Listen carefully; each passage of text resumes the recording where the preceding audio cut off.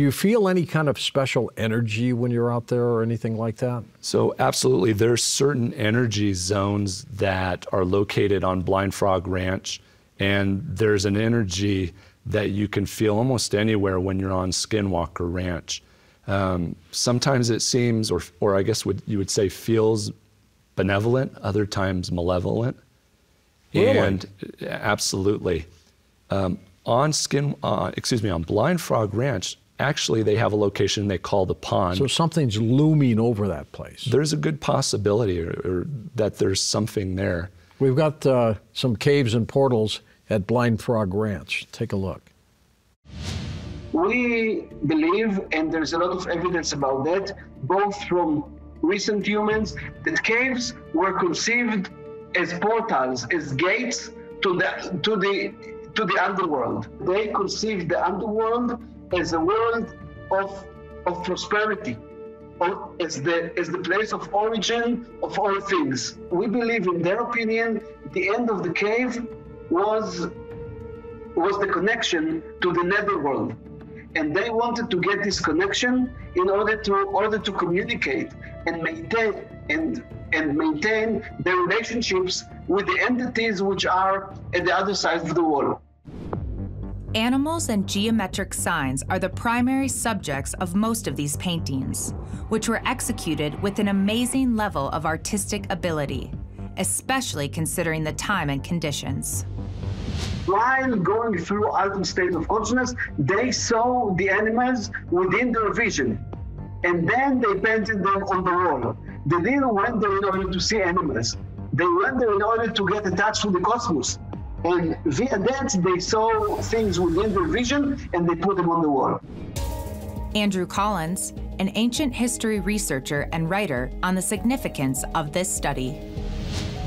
The greatest takeaway, in my opinion, relating to this study is not so much the fact that they've come up with this idea, which is, revolutionary in itself, but it's the fact that academics are seriously considering the idea that we are communicating with non-human intelligences, and that these entities, these beings, may well have been real.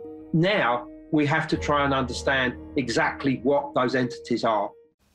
What it shows you is there are people out there trying to get those answers you're looking for. Absolutely. When it comes to portals, that's one of my goals in research, is to try to locate these. Make sure you come back, would you? I will.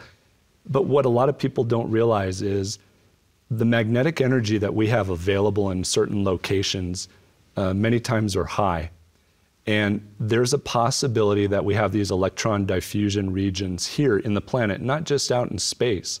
So we have this magnetic energy that's capable of being converted into charged particle energy by heat and kinetic energy being forced through a smaller location, which would be considered a portal.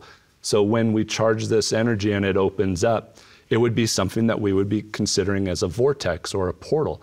And I firmly believe that the science is there to show that this can occur. It's just there's certain locations around our planet. Northeastern Utah seems to be one of the prime examples where this energy exists. And it just happens? It just happens. So, and I think we discussed it slightly earlier, that I believe there was some type of meteor or asteroid impact that brought certain types of material to the location that helps create more of this energy. And you see a lot higher mineralization that's taken place in the Uintah Mountains and the basin, including high amounts of gold, and what's really interesting is high amounts of iridium, which is rare unless there was a meteor or... And that's very sought after, and it's very sought after, exactly. Who did the petroglyphs? So the petroglyphs and the pictographs in that area were the desert archaic people, the Barrier Canyon style and the Fremont. And it's very interesting and unique. Are those carved? Those are petroglyphs. They've been carved into the rock art or the rock wall. What's really interesting is what's missing in them. How old do you think that is, James?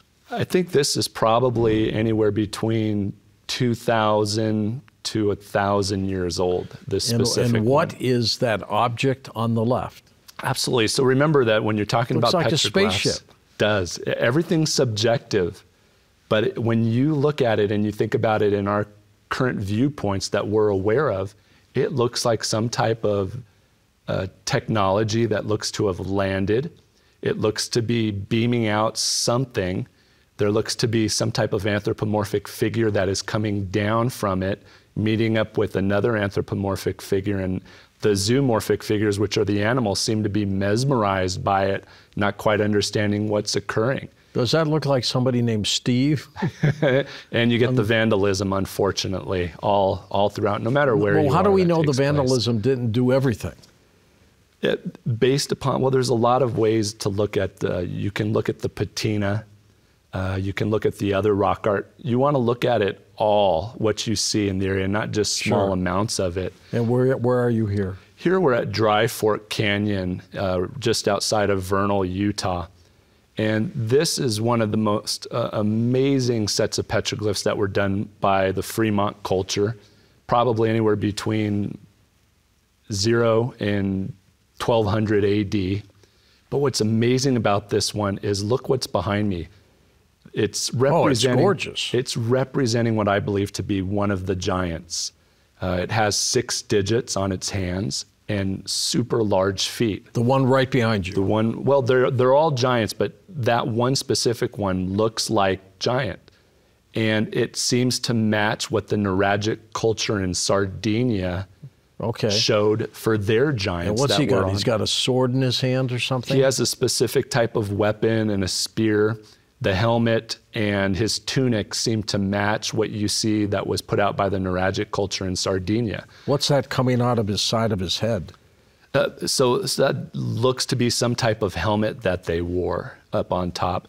Also, you see that there seems to be that they were headhunting. So they have other indigenous people's heads that they're carrying, which may have been why some of the local tribes considered like the Site-Ka, which were the redhead cannibal giants. Right. Maybe that's where cannibal came from, was due to the fact that they were headhunters. Were they particularly enlightened people? They look to have been. They look to have been maybe pre-human or humankind where we're currently at, current mankind.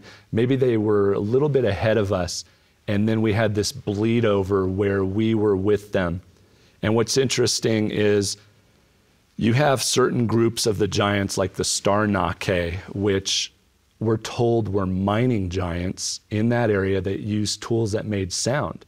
Well, that tells me that they had pneumatic or hydraulic or electric power that they were using for that. You also have the Site-Ka, which were the redhead cannibal giants. You have in Mesoamerica, you have the Uemas and the Kinametsen. But what you see is you see a reduction in height taking place as it gets closer to our current time, because the Native Americans say, and even the Spaniards came across these red-headed giants all the way until the middle 1800s in Nevada and Utah. So what that's telling me is at some point it looks like in order to survive they had to mate with Homo sapien. And that was where that reduction in height started to occur. Sounds like a biblical story, doesn't it? It absolutely does. Strange. It sure matches.